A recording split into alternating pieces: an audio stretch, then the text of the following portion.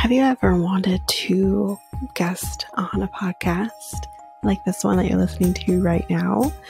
Well, you can. You can definitely do this by visiting a website called Podmatch, where you can sign up and be available for all different types of podcasts that you can guest on. Or you can even search for a podcast and say, I want to guest on your podcast. I think we'd be a good match. So if you want to do this, you can go to our unique link, which is joinpodmatch.com/reality, and you can sign up and do exactly that. And you can find us and you can guest on our podcast. So again, that unique link is www.joinpodmatch.com.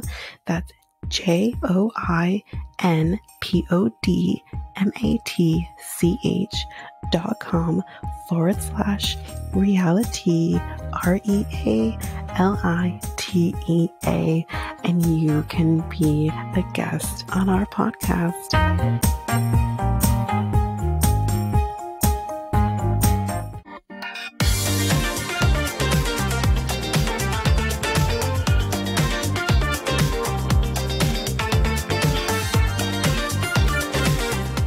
Welcome to Reality Tea Times 2, the podcast where we discuss all the trash reality TV we love to hate.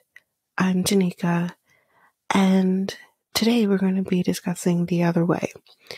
So, before we get into all of that, we have some stuff to do at the top of the episode. So, we have an quick announcement.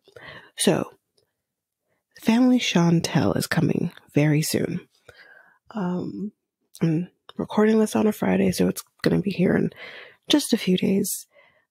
I actually am going to have Letitia, who is a part of our Sister Wives bonus episodes. She is going to be on the Family Chantel episodes. She'll be a part of a conversation. So because of my schedule and her schedule, we're probably going to be recording this on a weekend. So that means that you'll most likely get the Family Chantel episodes the day the new episodes are airing. So you won't be getting that until the Monday that it's airing. So I do want to just let everybody know off the top of the episode. If there is ever a time where we can do it earlier, then we'll do it earlier. But chances are, you still won't get it until Monday. So that's probably what will happen. I will try to see if I can get it to you again earlier. But we'll see how things go. Each weekend will be different, so we'll see. But I wouldn't expect it until the Monday. You'll probably get it, in the morning or, right at noon noon Eastern time is usually when I post episodes. So you'll probably get it around that time. So yeah, that's the plan. I wanted to be able to have someone on because, again, obviously I think a lot of you know that Ava isn't always here. It's usually just me. So I did want to have somebody on to discuss the show. And I know Letitia really does watch Family Chantel. We've talked about the show before. And I think this is a show that we're okay to push back a little bit. So that's what's going to happen. So the new Family Chantel episodes start on the 6th, something like that, the Monday, and you will get the episodes about a week later. So that's basically it. Golden Bachelor you'll be getting soon. I'm probably going to be doubling up the episodes, this week's episode and last week's episode. I have watched the episode from last week, so we're gonna get that to you very soon. So I think that's basically it for announcements. Hot goss. One thing that I can tell you is that Emily and Kobe are having baby number 3. Congratulations. I mean, I don't know. I love them on Pillow Talk. I've always loved Kobe, so it's not a problem. I do like them on Pillow Talk, but y'all still live at home. Y'all still live with your parents with what we're told, 1 bathroom. Which I don't fully believe, honestly, but yeah, I think if you're still living at home, you shouldn't be popping out children. That's personally me. I know he works, but there's only so much their money can stretch, you know? Anyway, that's all I'm gonna say. Congratulations.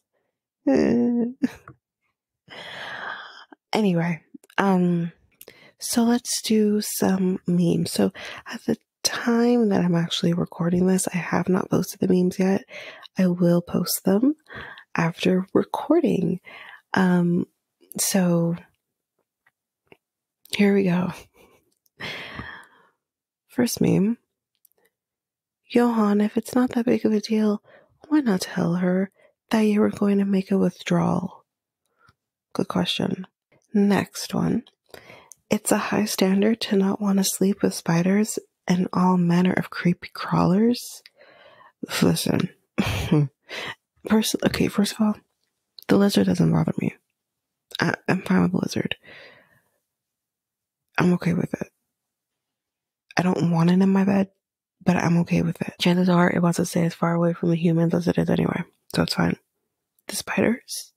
Fuck that shit, I'm out. I don't want to sleep with no fucking spiders. I hate spiders. Especially if they look that fucking big. Since when do they shed their skin? You know what? We'll get to it. And that is it. So, again, those memes will be posted. I'll also post to our socials the pregnancy announcement if you haven't seen it. So I will do that as well. But that's it. Let's get into the reason that we're here, because I have a lot to say for this episode.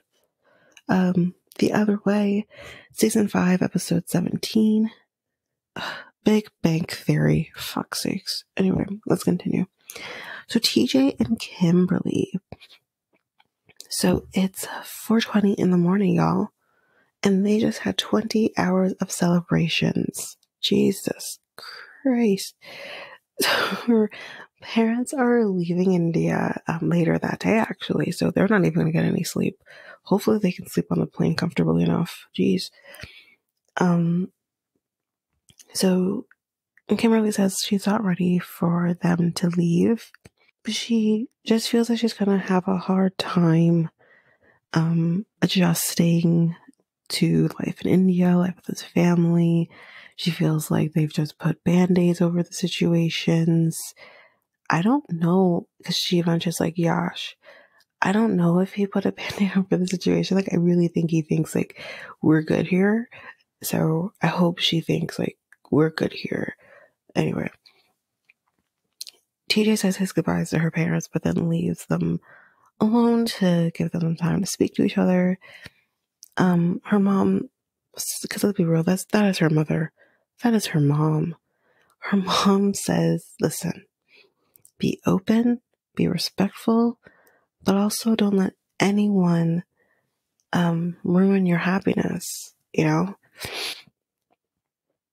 So, and, you know, her dad kind of says, just, you know, be patient. You know, she's like, I'm working on it.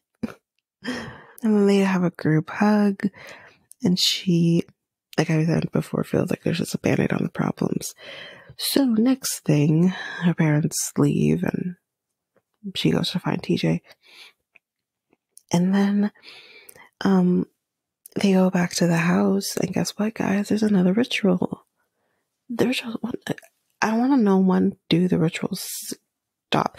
Because even like, okay, we're going to get to it, but it feels like there's just one thing after another. And I'm not dissing it. I'm not, because I think this is highly fascinating. We've never seen this before. It's not like we haven't had an Indian couple before, but we've never seen this before. So it's really interesting to see. And I'm just like, wow, it's never ending. But I mean, obviously all things come to an end, right? But yeah. So they do have another ritual. So before they're even able to go back inside the house, we see them both eating something. I have no clue what this is that they're eating. No one tells us.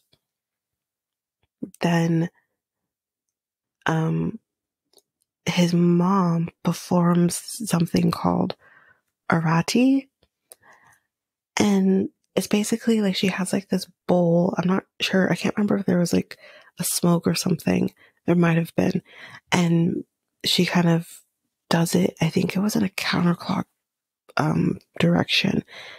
I think that's the way it went. And she just does this in a counterclock direction in front of them before they're able to enter inside the house. Kim starts laughing, and I'm thinking, why are you laughing? But anyway, basically, DJ tells us that doing this is to basically let God know that in the home, that a new woman is entering the home. So now they're able to go in, and TJ tells us in Hinduism, their God is in the kitchen. I never knew this. And that explains everything. Quick tangent. That explains a lot, because I found not really interesting. I guess I never really thought about it, because I think like y'all just gross anyways. But we all remember with Jenny and Submit, their kitchen area. I mean, their whole house was absolutely disgusting, but their kitchen area is even worse. It was so disgusting, not clean. Like, no one looked like they washed a dish or wiped down the counter or anything like that. And when his mom went in there, she's like, the fuck is this? That just kind of goes to show that I don't know if he says Hinduism. I know there's different sects. So he says Hinduism. I don't know if he means that generally speaking, or if he's more referring to his sect. But if I were to take what he said and take that as, okay, generally speaking, y'all, like, disrespecting God, and your kitchen was disgusting. Like, first of all, keep your house clean as much as you possibly can. But, yeah, that's made me think about that. I'm like, huh. So the most holiest place in your home, Jenny and Submit, or was supposed to be the most holiest place in your home, because I don't know if she necessarily converted, but he's Hindu from my memory.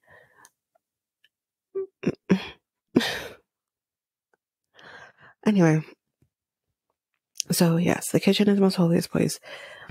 And so because of this, it is also the purest place in the home.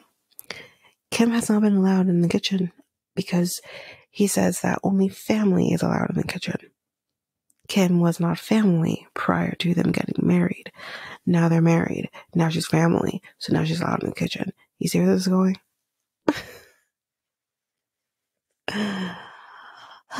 He says there is a strict restriction, not allowing anyone but family, like I said. So we see that he's doing a prayer to the goddess Radha. I think I said that right. And Kim wants to learn about his culture, but she does feel very lost. She kind of refers to herself as a zombie, trying to figure all that out. And that's fair. That's fair. I wouldn't know the first thing, you know? The only knowledge I have is from a grade 11 religion class that I did when I was 16, 17. That was a long time ago. Like, I have no knowledge, to be totally honest with you. And I feel like any person who hasn't practiced that has no knowledge. So TJ says, you will have to cook a meal for the family. And she also has to play this game, which was technically another ritual. And it's called Search for the Ring. But you're tired, he says, so you can sleep first. Thank you so much, sir, for letting her sleep when she's been awake for like 24 hours. Jeez. Whoa. So they are in their place now, and he says they have to do a mantra while entering, which they do. Then she just falls on top of the bed and is done. So she will be going to bed, but he is not, guys, because there's another ritual that he has to do. He says, like, I have stuff to do, and like I said, he has that ritual, so he has to go to the temple and he has to go there and talk to Ganesha before he is allowed to sleep in the same bed with her. And he has to ask permission to have sex with his wife. Let's point that out right now. He needs to ask permission to have sex with his wife. Okay, I get it. I mean, it is their religion. This is something they do. So I understand. But I'm telling you right now, I don't think he has asked permission before having sex with his wife. I'm just saying. I'm just saying. I'm sure he's had sex with her prior to that. I don't think they have done a thing since being married. But they'd have definitely before. Anyway, I get it. It's fine. Everyone has their thing. Everyone has their ritual. Everyone has their religion's different. It's just it's interesting. I'm taking it all in. So both her and so he says that both of them are now heads of the house. I think alongside, no, sorry, not him. Kimberly and his mom are both heads of the house. Because I think it has something to do with, he says, like, they're the ones that, I don't know if he actually says the word feed us or anything like that, but like conversation starters and stuff like that. Like, that's kind of what he's aiming it at, which I'm perfectly fine. I'm perfectly fine with a matriarchal head of house. I'm fine with it. But there are holes in what he just said. But anyways, she will be learning her responsibilities as time goes on, which we do see in the next time on. So, but yeah, that is it for TJ and Kimberly. Next, let's do Sarper and Shekinah. They're short and quick, so I'm going to be breaking these up because we have a lot to say about some of these couples and not so much about others. So yeah, Sarper and Shekinah. So Shariah has left. Great.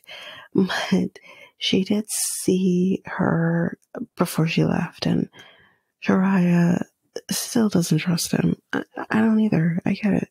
She kinda isn't happy about it. What did she expect?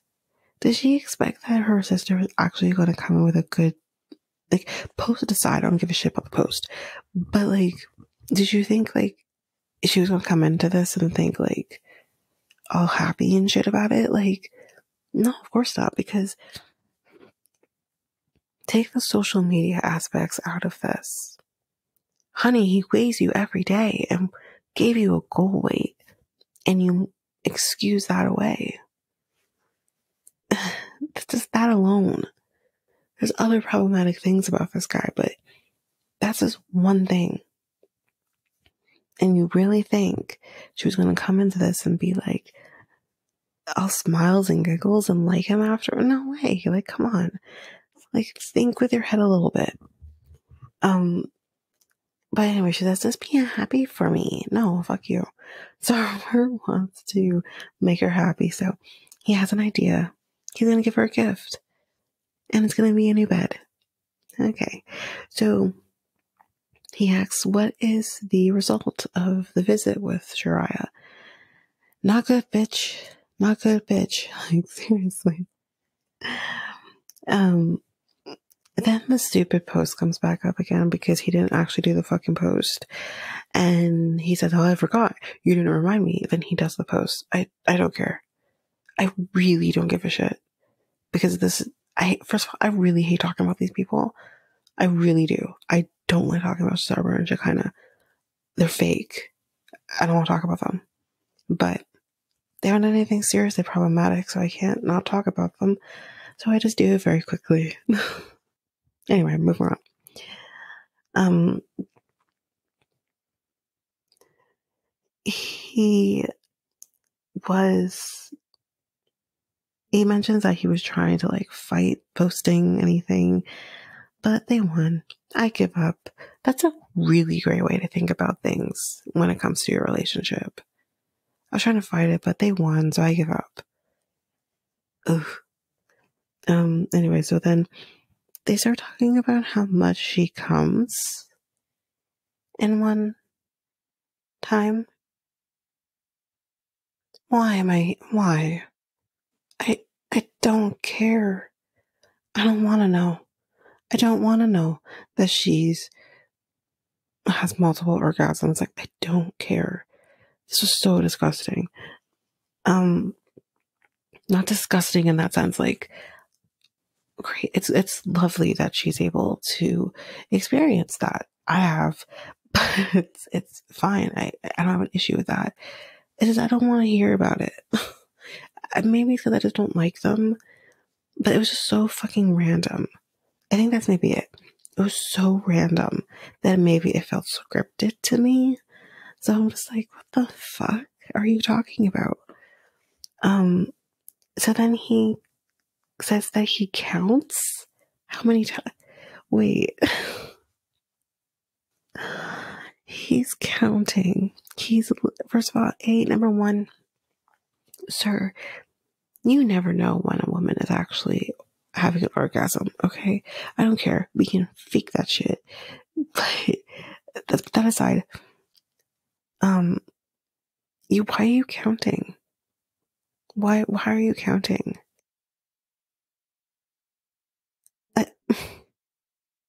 I mean, okay. The full disclosure, maybe this is a little TMI. The full disclosure, when I had my first time with my ex-husband, our first time together, I won't go into how long that lasted for. Let's just say for a number of hours that I could not do now. But did that. It was fine, great, lovely. Multiple times. And I did count. But after the first, 2 hours, hour even, I stopped counting. He sure as hell was not counting. He waited for me to do the final number. I'm like, I don't even know. So, but he wasn't the one counting. Because you're not, as far as I'm concerned, the reason why this feels so foreign to me, I'm sure anyone listening to this who has sex is thinking you're so into the moment that your brain goes bye-bye out of this whole scenario. And usually takes a little bit to come back afterwards. And I mean, me personally, I am not thinking a lot or at all. I would like to think that my boyfriend also is not thinking a whole lot. You'd hope. But I also think the last thing people are doing is counting. Like, you have to be really in tune with your brain to do, and I wouldn't be surprised that he is. But like, I think everything's a numbers game for him. I really do. I really do think it's a numbers game for him. This is just another conquest. So since he can't continue his conquest of how many women he slept with, he's now going to start doing the conquest of how many times can I make her come. And I'm going to record it in my brain. He's a weird guy. It's really weird. I don't know. Anyway. So anyways, yeah, he says he's counting. And then he calls her a multiple orgasmic bitch. That is it. That is all. I have nothing more to say. So we're done with them. Moving on. Brandan and Mary. So Mary feels awkward with his mom being there. Yeah, because you're awkward. She feels that she is not going to talk to her. Or like his mom's not going to talk to her.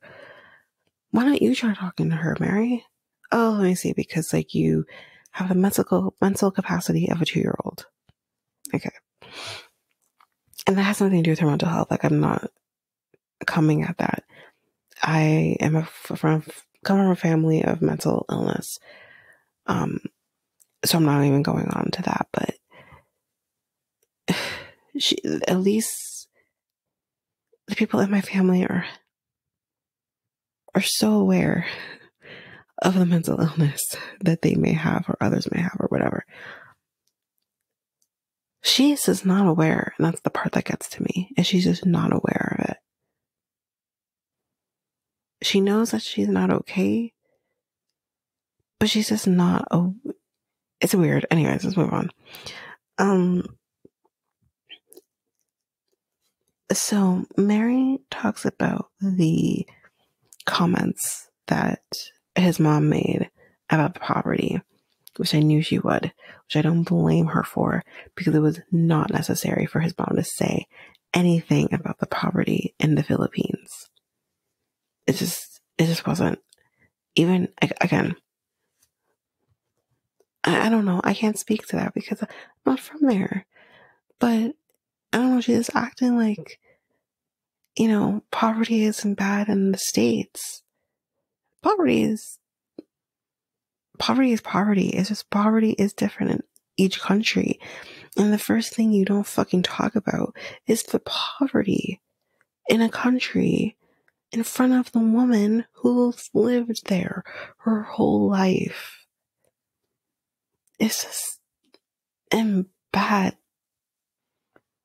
form. We talked about that in the last episode, but yeah. So now they're at the house, and she meets Mary's family. It was an awkward meeting, but it seems to go as well as it can go, I guess. So now we're going to do a tour of the house. His mom is pleasantly surprised to see the state of the home. She basically admits like she was expecting a hut because that's what she saw coming in, and she's like, no, this is an actual house. Again, let's move on. Anyway, so she will be sleeping in their room because there's going to be less spiders and creepy crawlers in their room than there is in the rest of the house. So he says that his mom doesn't like bugs. I feel like a lot of people don't. Except for Statler. You know what? This would be bug paradise for Statler. Really and truly. She'd be all over it. She's like, no, leave me in the living room. I'm fine. But so we see his mom is making him check for the room to see if there's any bugs in it. He checks and he's like, no, there's nothing here. There's nothing here. And then he checks under the TV set and he says, okay, nothing here either. Oh, wait, what's this? It's an exoskeleton of a spider.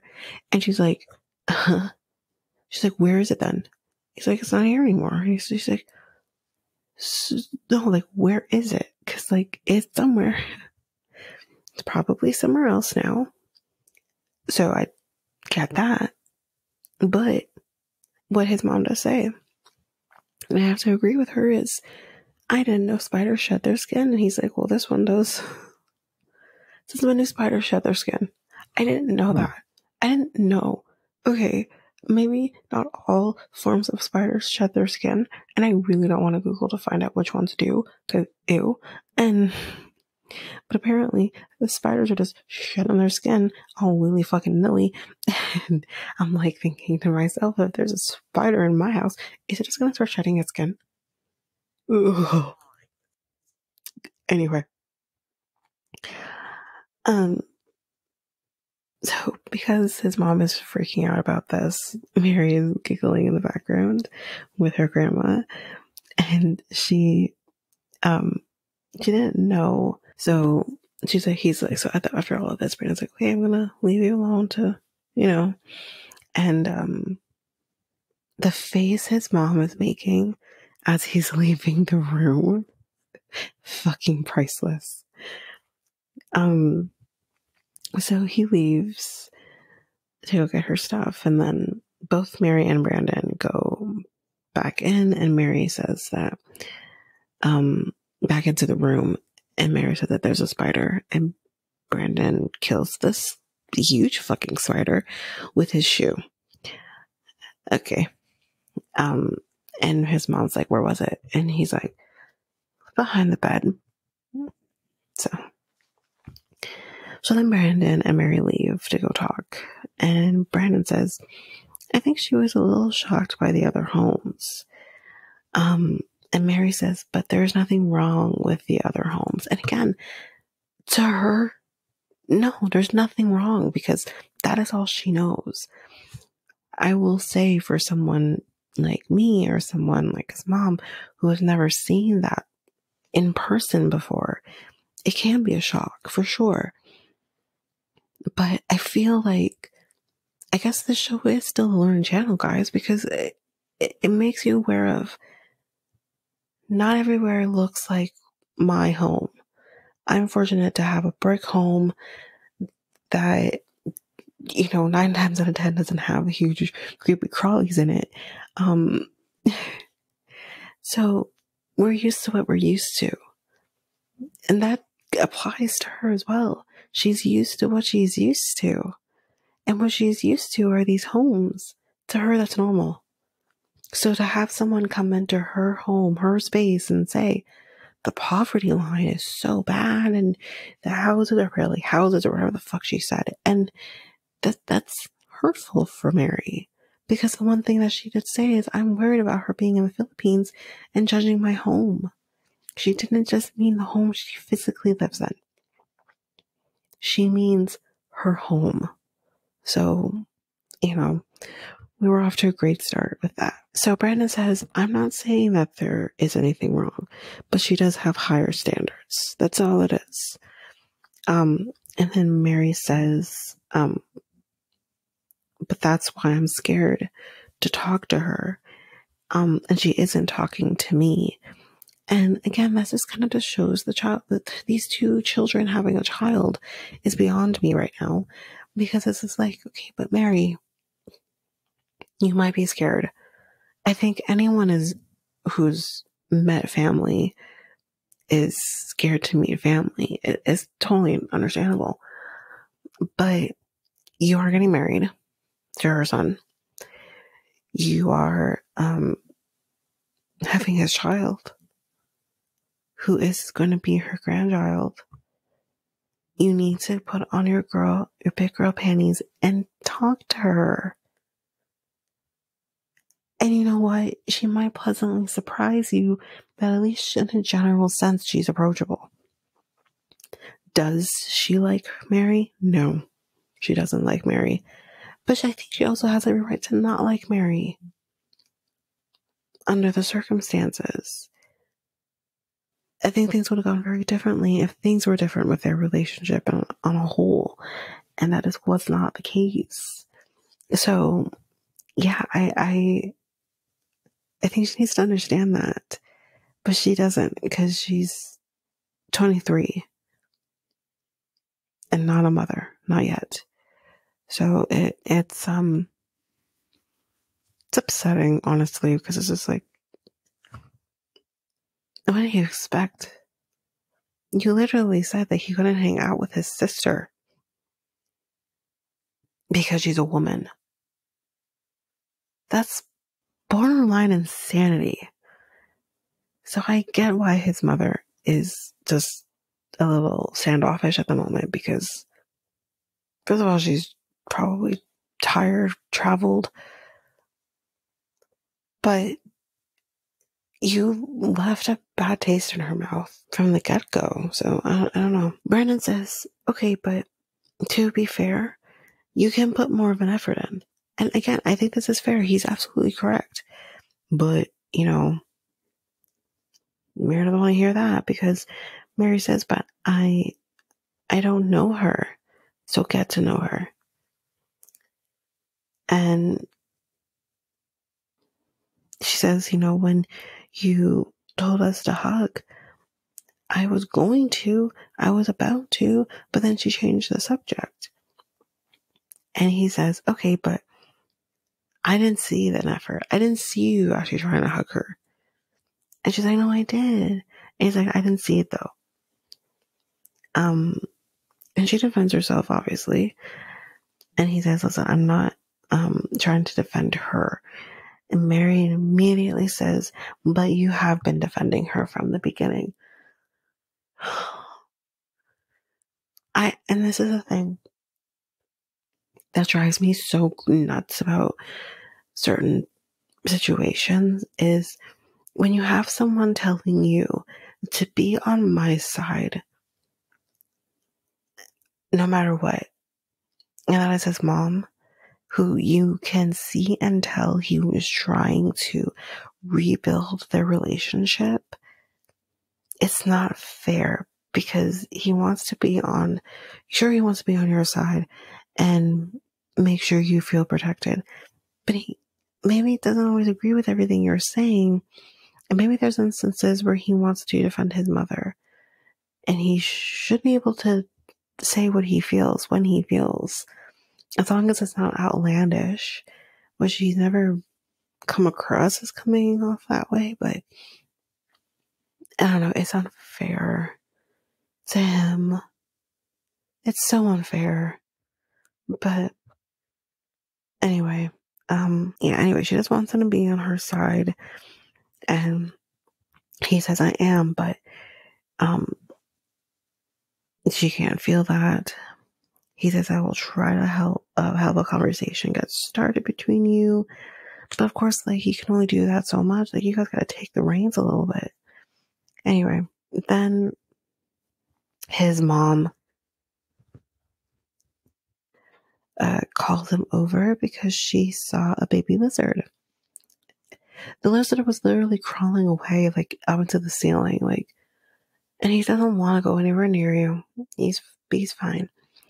Anyway, Brandan just hopes that there will be no fighting, especially on their wedding day. So we'll see how things go, but that's it for Brandan and Mary. Do you want to spice up your love life?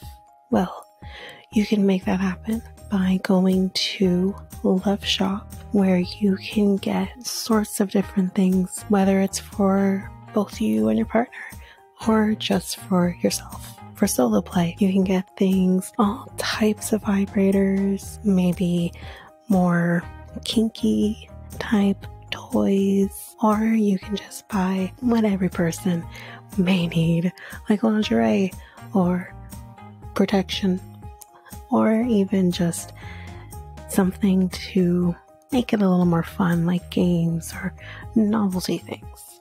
You can do all of this by going to Love Shop, and you can use our unique coupon code REALITYT2 to get 10% on anything your hearts desire. So that's loveshop.ca, LOVESHOP.ca. reality.ca and use our unique coupon code REALITY2. That's REALITEA and the number 2.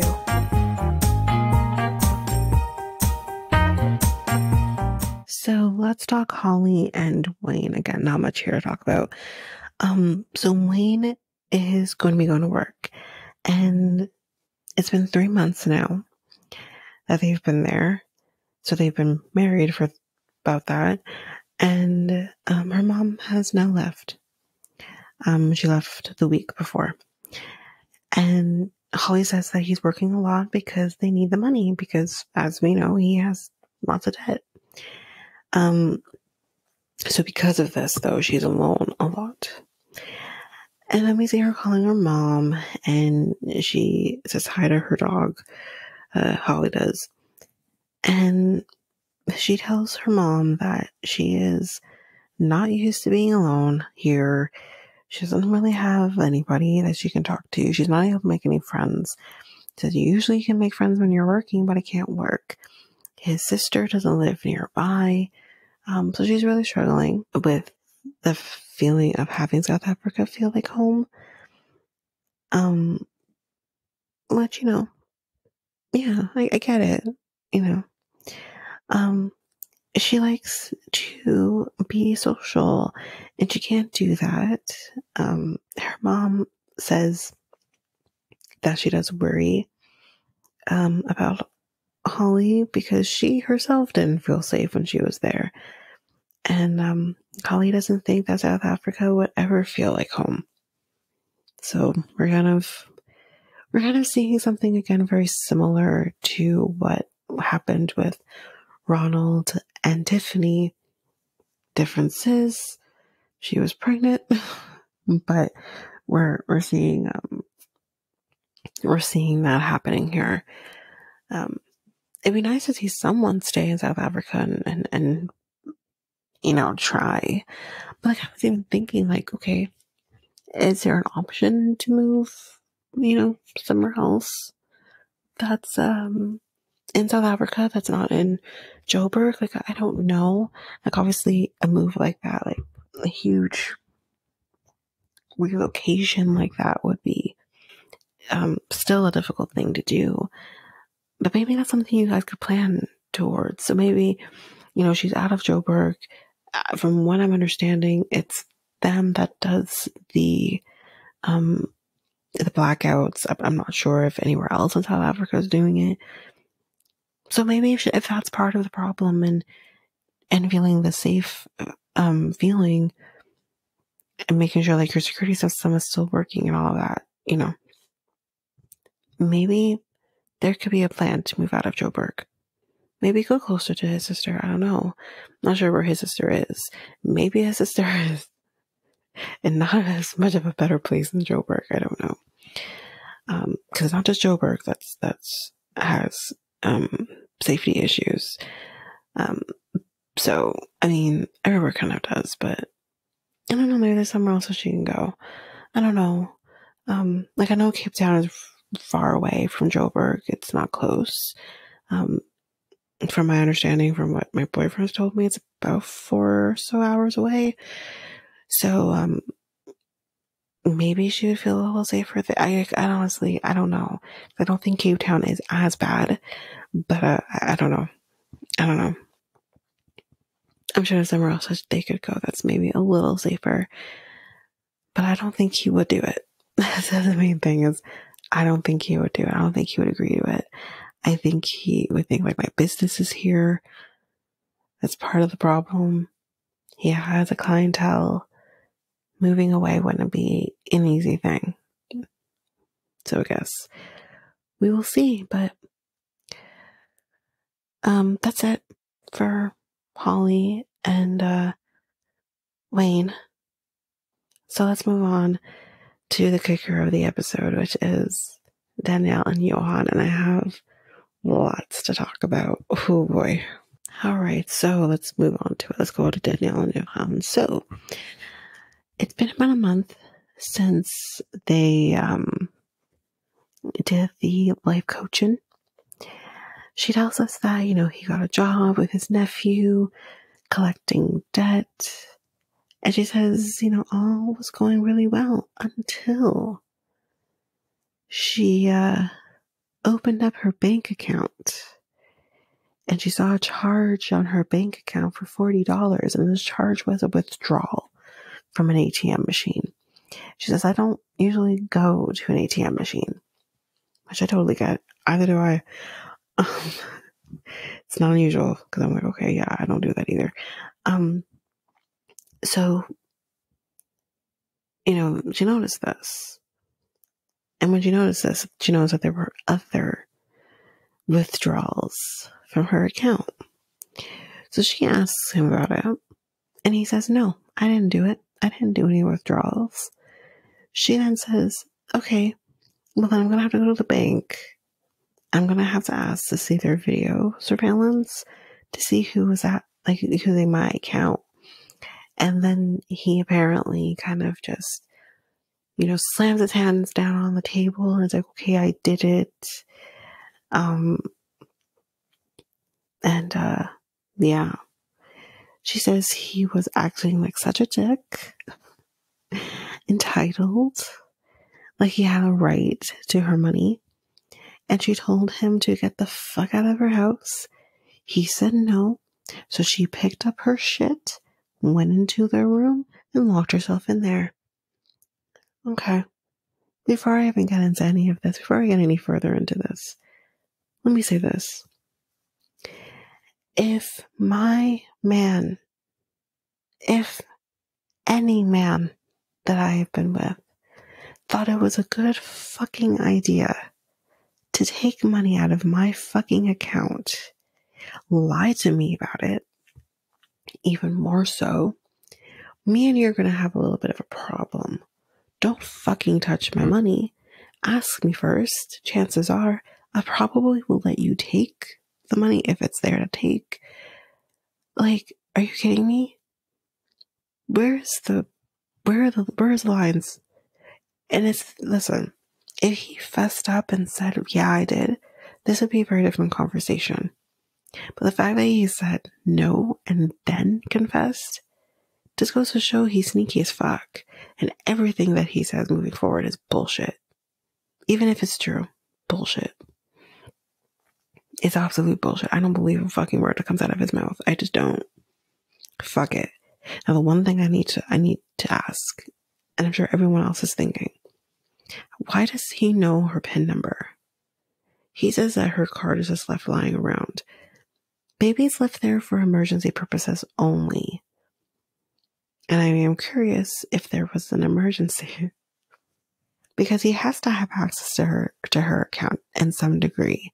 And I would think having her card readily available to him, the PIN number he knows, that's interesting.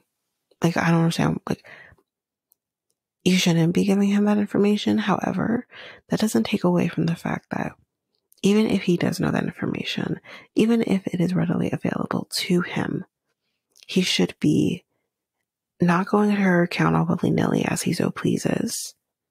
Number one. Number two, even if he needs something out of it, you should be asking first. If he is not able to get the permission before, at least then let her know, hey babe, by the way, I just took some money out of the account. I wanted to buy some food. I just want to let you know so you're not surprised by it.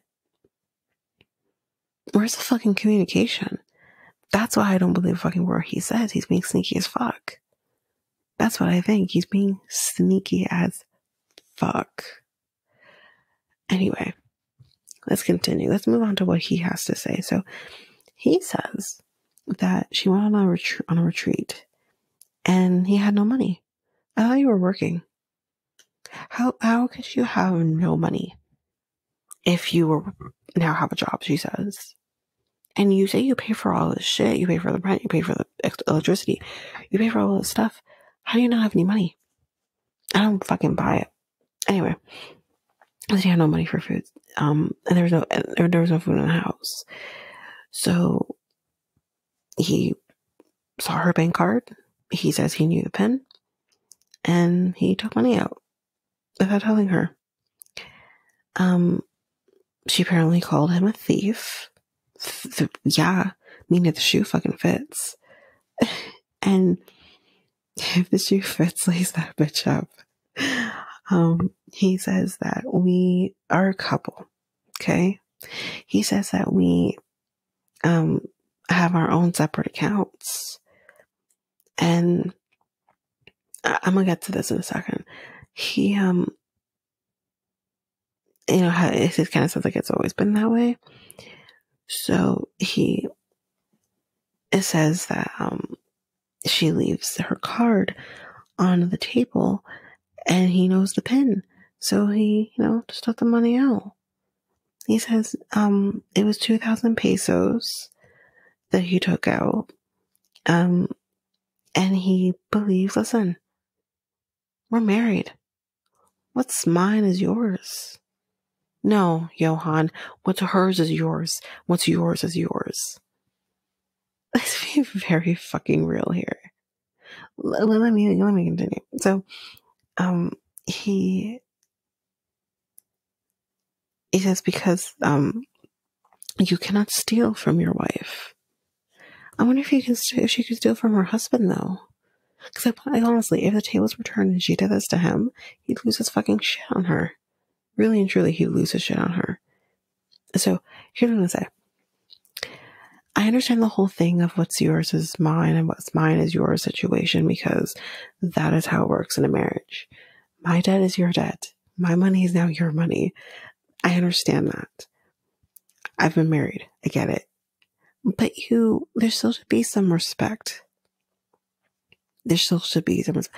I had, me and my ex-husband, we had a joint account that we no longer have.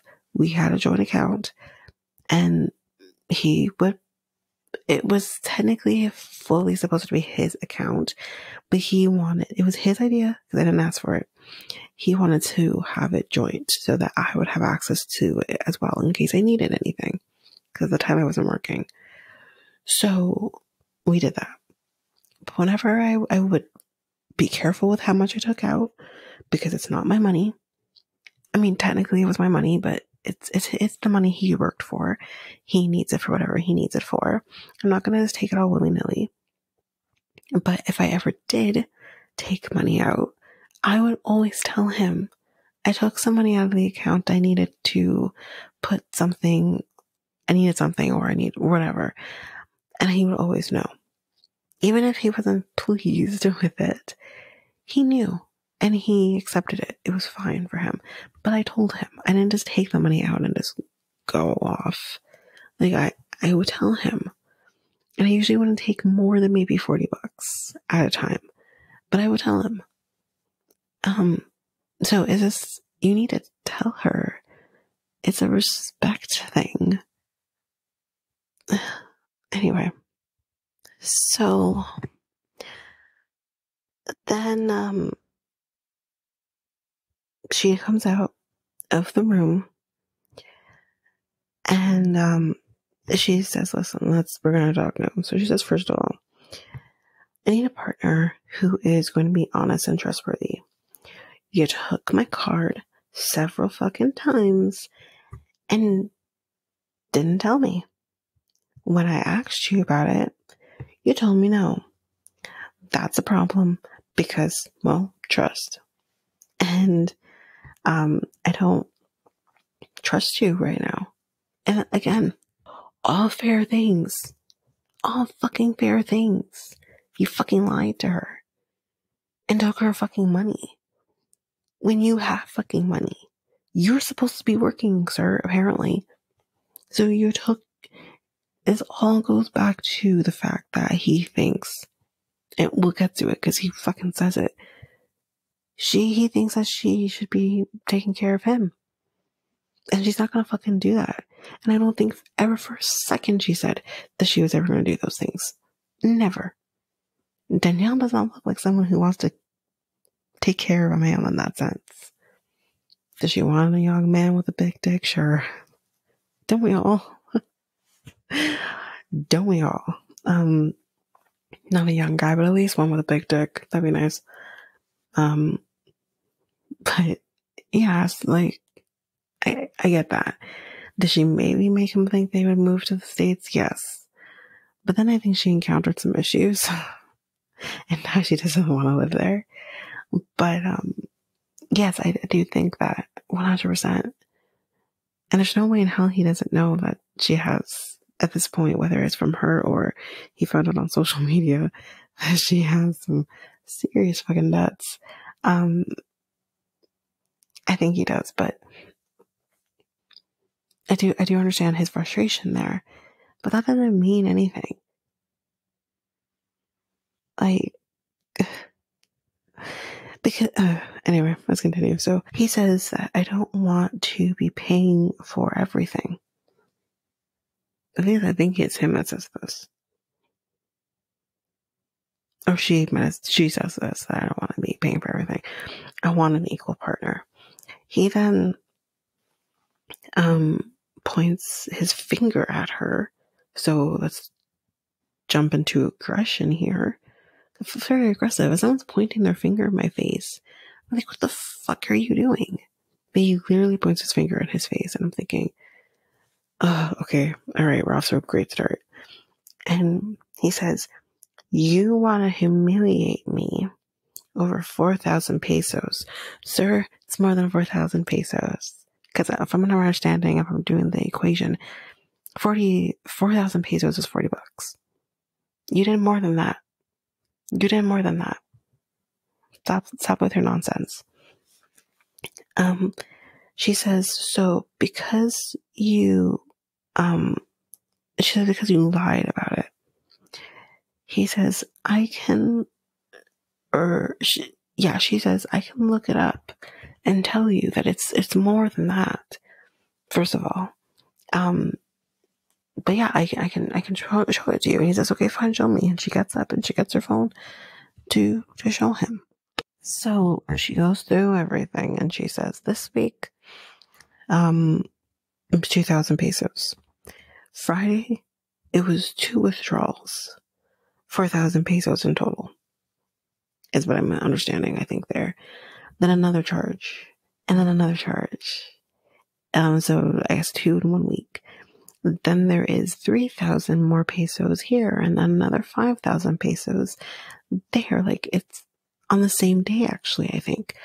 And then he's like, okay, blame me for your withdrawals. And she's like, the fuck? She's like, I don't go to the ATM. I don't withdraw money.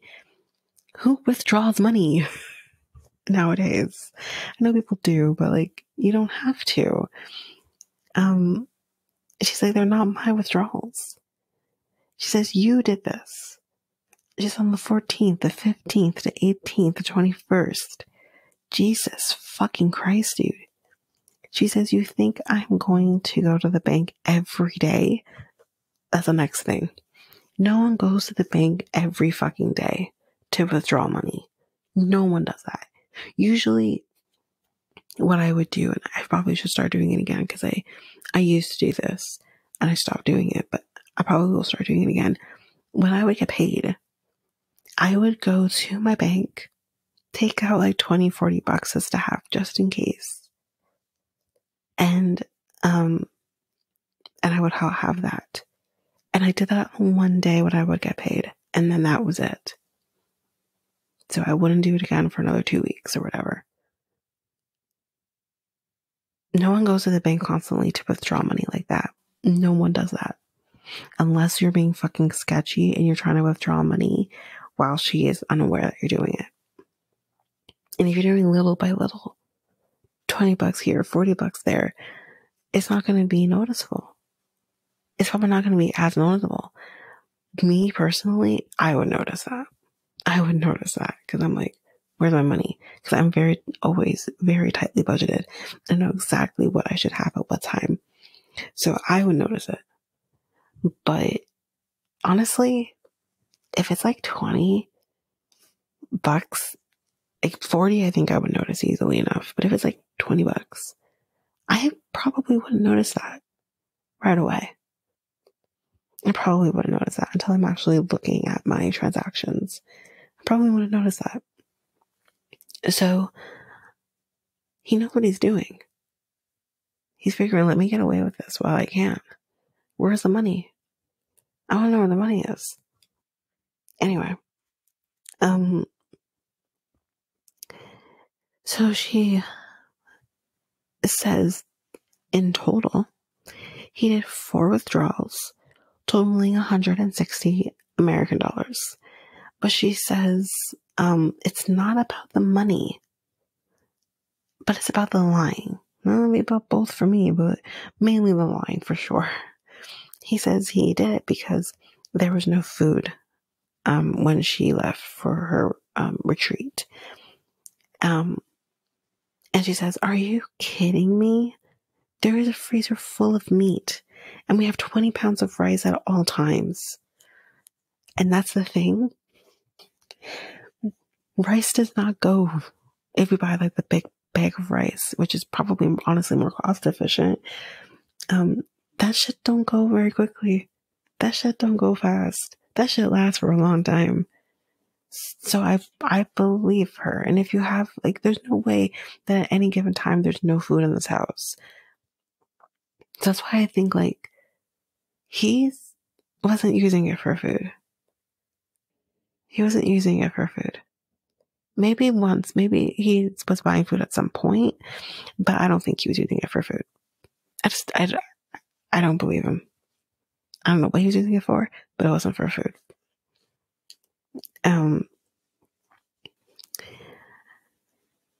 So he keeps talking about the 4,000 pesos. Let's get past it because it's more than that. And he says, why would I ask when you just say no to me? And guess what, Yohan? That is her fucking right to say no when it's her fucking money. It's her fucking money. She's allowed to say no. She's 100% allowed to say, no, Yohan, you're not taking the money out of the account. And then you have to fucking respect it. Yes. Sorry. Like, I don't care. I mean, what she says that she wouldn't have said no. I don't know. She might ask questions. I think that's also her right to do. Because, I mean, if my man asked me for money, I most times would ask, what do you need it for?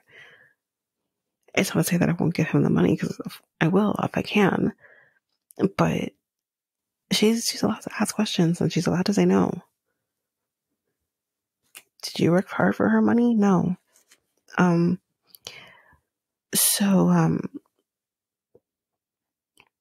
He then says that she is selfish. Oh, she's selfish because God forbid she wants to know what's going on in her fucking bank account.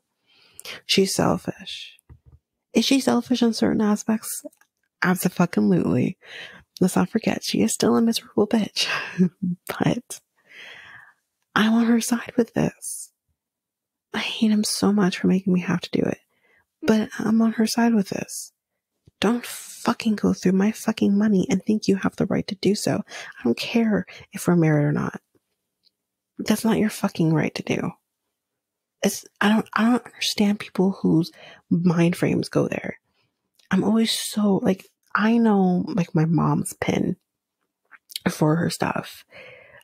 Because at some point I've had to take money out for her or pay for things with her, for, you know, whatever reason.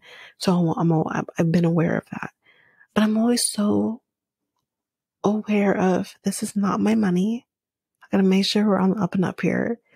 This is her money, and I have to be careful with that. My boyfriend has taken my card before and gotten his hair cut with my card, and he's so fully aware. He told me, okay, this is probably how much it's going to cost and all of that, and, you know, whatever. He had full access to my card, and he only played it within the limits. I've had my dad's card, same thing. Me and my ex probably did the exact same thing too. It's so far ago now that I can't remember, but we probably had the same situation as well. And we were so fully aware of, this is not my money. This is your money. And, you know, you have to be careful. I don't understand someone's thought process of taking somebody's money and just going off. Like, how dare you? It's so disrespectful. Anyway, so yeah, so he calls her selfish. And she says, I invested more in this relationship than you have. Okay, let's not do the tit for tat. Let's not do it. But she's doing it, and I expect her to, because she is who she is. But at the same time, like, I get it. But no, let's stay within the issues here, and the issues are he's a fucking liar. Again. Anyway. He then says that you don't provide for me. Here we go again. Sorry, you weren't fucking working at one point. Like, shut the fuck up. Anyway, yeah, don't provide for me. He says I buy my own food. No, apparently not. She does. According to you, $160 of her money paid for your food, sir. So fuck you. He says I pay for the rent. No, you pay for half of it, apparently. He says he pays for the electricity. I don't know your life, but maybe. He says, so don't fill your mouth with you do everything for me. Wow, what an asshole. She says, okay, well, at the first of the month, I need half for everything that we pay for, rent, the bills, food, whatever. She wants half of everything. You want to play this game? We'll play this game. So I want half. And she says, if you don't have it, then you can go to your mom's. You're not staying here. Which, just from a legal standpoint of things, you can't legally kick your husband out of a home or your wife out of a home. You can't legally do that. It's your home. It's a matrimonial home. You can't do it. Now, everywhere's different. Everyone has their rules, but generally speaking, it is a matrimonial home. You can't just kick someone out, even if they're not paying anything. And trust me, even if you're not married to somebody and you want somebody out of your house who isn't paying their way, is basically just starting to mooch off of you, it's not easy to kick them out. It's not easy at all. Did you all watch The Worst Neighbor or whatever the fuck, The Worst Roommate Ever, whatever the hell that show was called on Netflix? Yeah. It's not easy. It's not easy to get someone out. So he says, well, the problem is, like, I can't just go empty-handed. Are you fucking kidding me? He's literally about to say, well, I can't leave empty-handed. If you want me to leave, fine, I'll leave, but give me my money. So I don't have to go back home empty-handed. Everything is how shit looks. Yeah, I was with this American girl and now we're not together, but at least I got my money out of it. That's not how this shit works. You don't get your money back for what you put into the home. You're a married couple, fucking asshole. Like, are you kidding me? Like, with her, I was fucking floored. I'm like, you're not serious. It's called cut your fucking losses and go your separate ways. And we can work this shit. Oh my god. I'll get to that in a second, actually. Because I'm thinking you guys can work this shit out in the divorce. But I'll get to that.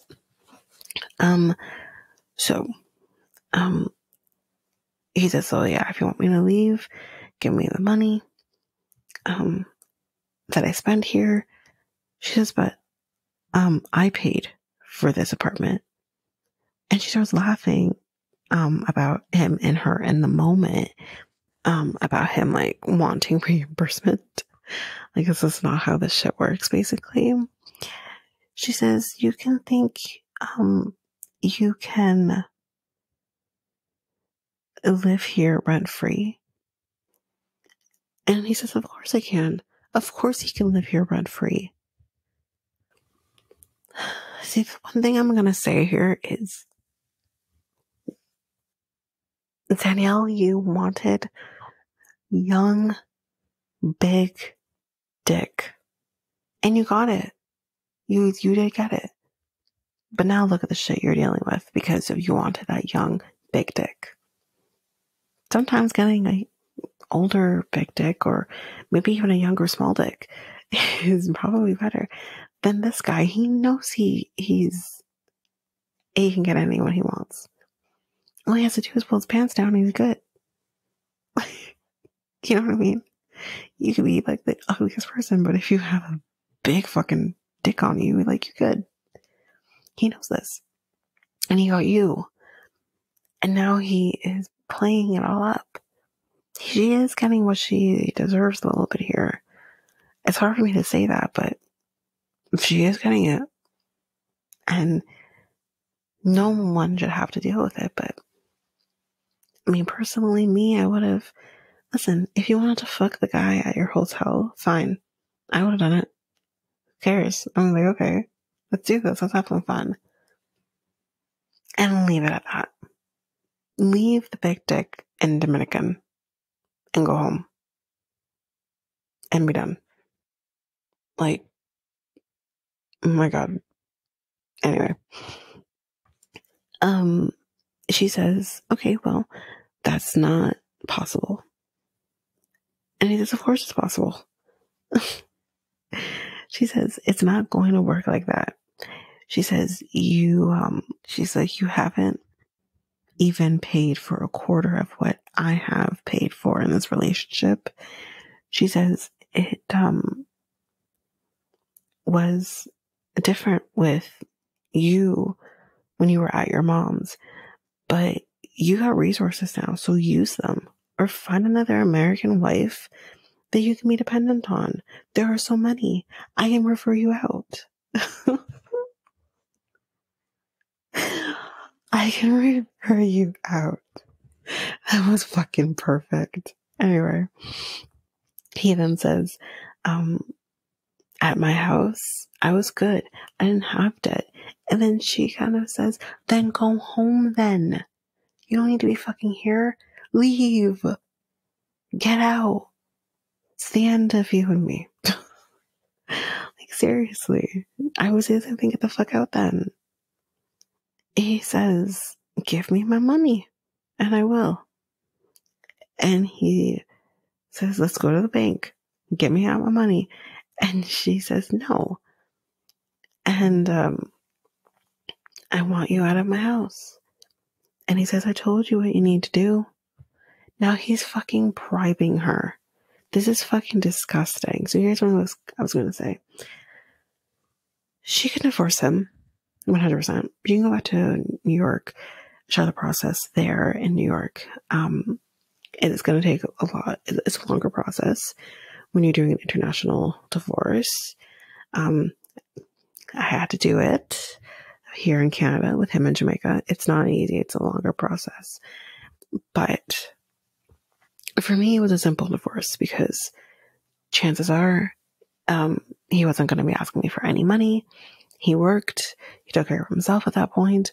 He, he wasn't going to do that to me anyways because he was never one.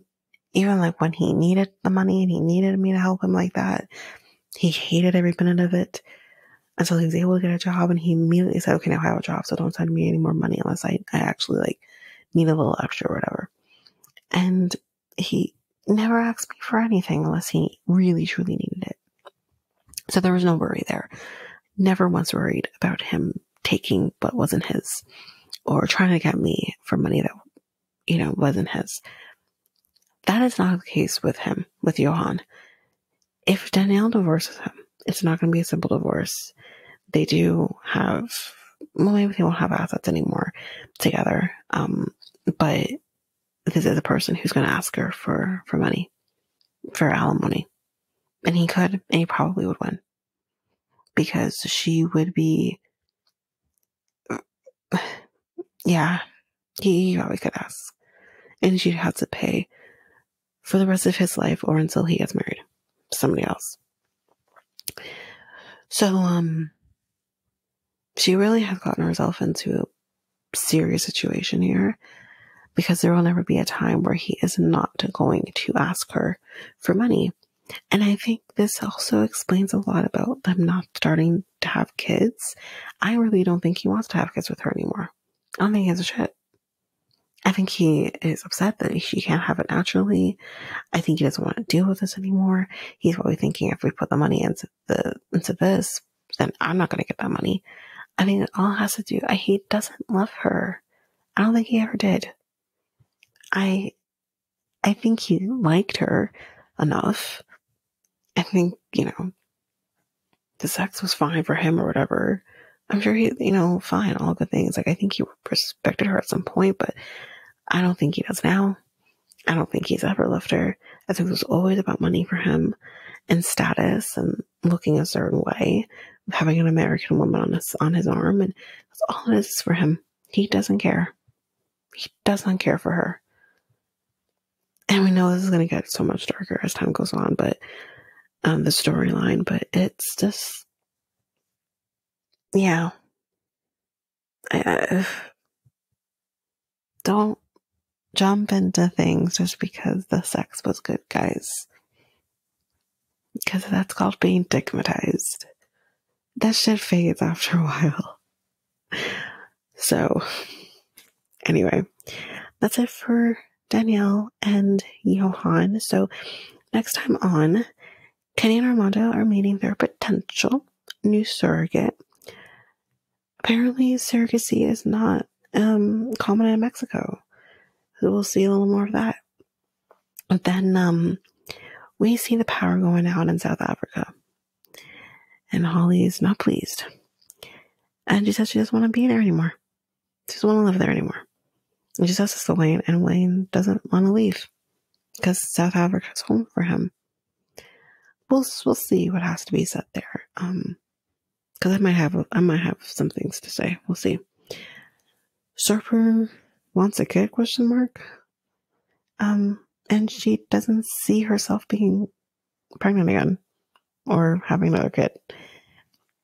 Let's remember, rumor has it that she has two. And then Brandon's mom goes in on both Mary and Brandan about their relationship. But that's it for The Other Way for this week. So if you like what you heard, please rate, review, and subscribe to the podcast. And you can rate a review on either Apple Podcasts or Spotify. And I have a new thing that I want to start trying, and that is that every 4 or 5-star review that we get, I'll read it on the podcast.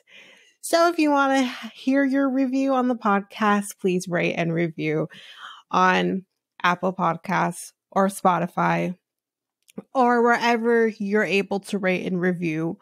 And if you want to connect with us, you can do so by going to Reality Tea Times 2 on Facebook, Reality Tea Times 2 podcast on Instagram or Threads, Reality Tea Times 2 pod on Twitter.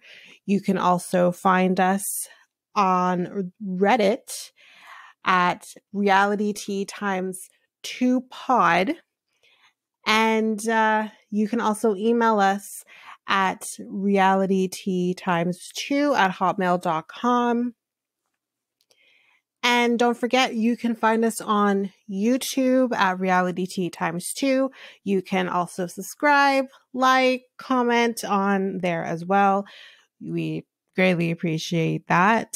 And don't forget that I do have another podcast with my friend Mikkel called Next Take Podcast, where we talk about all kinds of different things.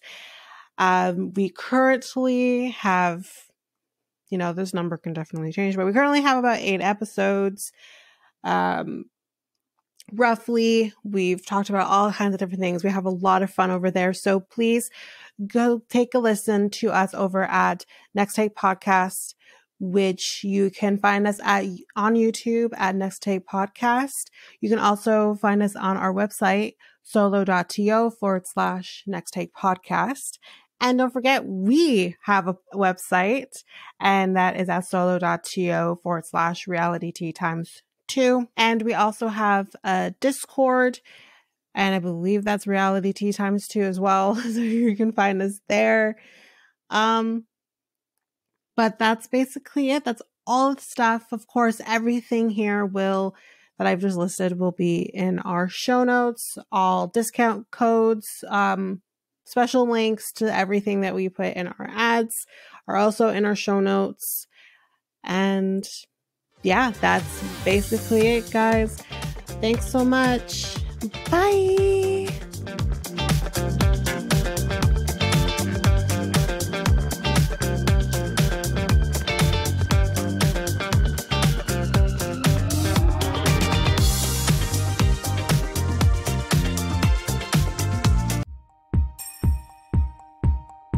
Have you ever thought of starting your very own podcast? Doing the research, I found something that would have made editing easy and seamless and makes the podcasting experience just that much easier. And I am talking about Ludo. This is a podcast software that I use for our editing of our episodes. It is amazing. It is easy. You're also able to get help from doing chats and getting the information that maybe you just need a little more help with. They also have access to different articles that can also help you that have been just godsends for me. Also with Ludo, you can create clips. You can do your ads, just like this very one I'm doing right now. And you can create your trailer very seamlessly just by the clicks of buttons. You can also use Ludo to publish your episodes just straight from the software. It's so easy. I highly, highly recommend it. You can get access to Ludo by using our unique link, which you can find on our show notes, just down there at the bottom at the show notes. And you can get access to an easy software